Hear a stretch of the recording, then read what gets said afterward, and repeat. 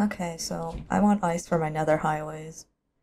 Now, usually the best solution is just to go to a glacier and mine the ice there, because there's a ridiculous amount of blue ice in those things, and even a single glacier will have you set for basically every highway you'll ever need to build. So the problem is, our server has a world border, and I'm pretty sure it's mostly warm biomes in the world border. I checked, there's probably no glaciers in the world border. I did find some packed ice on a mountain, but like the ice up there is so integral to the mountain shape, and it kind of ruins the landscape if you lop off the top of a mountain versus just removing a glacier. So I felt kind of bad taking the ice from there. So forget about naturally generated ice. You know how you can really inefficiently get infinite amounts of ice? That's right, it's time to build an ice farm. Now, some things I notice about manual ice farms. First, they freeze from the outside in. This is really cool because it mimics how ponds freeze IRL, but it means that the water blocks in the center spend a lot of time actually being unable to freeze until the perimeter ice reaches it. But also, this ice that just got generated and is sitting there, it's just taking up space until you harvest it. And that space could be used for more water to generate more ice. This might not be much of a hit to efficiency if you like stay around and camp the farm, but that's just not my playstyle. I want to do other things while hopefully a bigger load of ice generates. You could make these more effective by just making them bigger, but this leads into my second issue with manual ice farms. They're big and flat. This is because ice needs sky exposure in cold biomes to generate. So that means you can't stack ice farms on top of each other. The only way to generate a large amount of ice would be to make a big and flat pool of water. The only cold biomes we have on the server are all up in the mountains, and putting a big flat roofless pool thing up there, I don't know, I don't think I have the skills to make that look very good. So I thought, could I make a farm that detects when ice forms, and then pushes all the ice it generates into a big cube? Because that solves both problems. It takes up less horizontal space for more ice, and also constantly moves ice out of the way so water can come in and instantly be available to freeze again for more ice. Also, I think it's way more fun to tear through a whole cube of ice rather than just a single layer of ice that you also have to wade through water to mine. Anyway, with all that said, I'm actually not that great at redstone in practice, but I think this should be possible with like observers and pistons or something.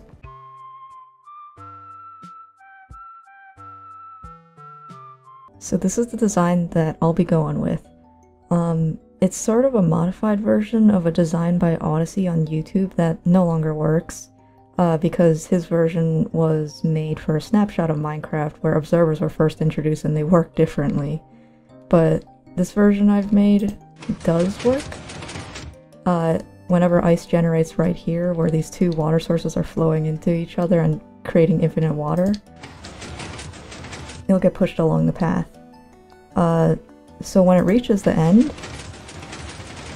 the entire row of ice gets pushed up. So what I'm thinking is if I take this column, and I basically just copy it over a bunch, I should be able to make a really big ice cube. So immediately after figuring that out, I just went straight to building it in survival. I cleared out enough room to generate a 10 by 10 by 12 block of ice. It's not exactly a cube, but the way this thing is designed, if it were 12 blocks long, it would actually delete the water sources, and the farm would stop working after it generated a single layer of ice. Now, again, I'm still not great at redstone. You can see here I inevitably encountered a flaw in my design midway through building, that being it's not actually really tileable. The honey blocks in the redstone actually need to be staggered every other slice so they don't stick together and break the whole thing. I had to fix this on the other side too, but after I did that, luckily it just worked as intended, so great. For decoration, I didn't really think it through much, but I wanted a mostly open-air structure to give the impression of the inside being exposed to the cold air from the outside. But I also did make a little shack to the side for AFKing and storage. It gives a hint of, like, human activity. Another cool thing I did learn while decorating is that soul lanterns are actually perfect for lighting up an ice farm. Ice melts at light levels higher than 11, and since most other light sources tend to give off a light level higher than 11, it tends to turn the ice farm into a big watery mess. But soul lanterns and soul torches have a light level of 10, and they're both blue. So in addition to not ruining the ice farm, they actually fit in great with the whole theme of it. Alright, so it looks like the ice farm has finished generating the maximum amount of ice it can. So, yeah, that's a cube, alright. Almost a cube. It's taller. Wow, this is cool. Oh yeah, I added some observers up there just to detect when the ice reaches the maximum push limit. And once it does, it actually pushes out these blocks to block more ice from generating, because if you don't do that, then yeah. I'm gonna just mine all this and see what we got. Alright, so this is the amount of ice that we got from one harvest. That's pretty good, I'd say.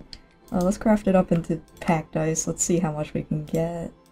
A stack, 2 stacks, and 5 more. It's not bad.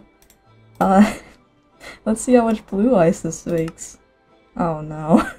Anyway, if you somehow find yourself in the same situation as me with no access to glaciers and in desperate need of any ice, no matter how slow, well, feel free to use my silly contraption.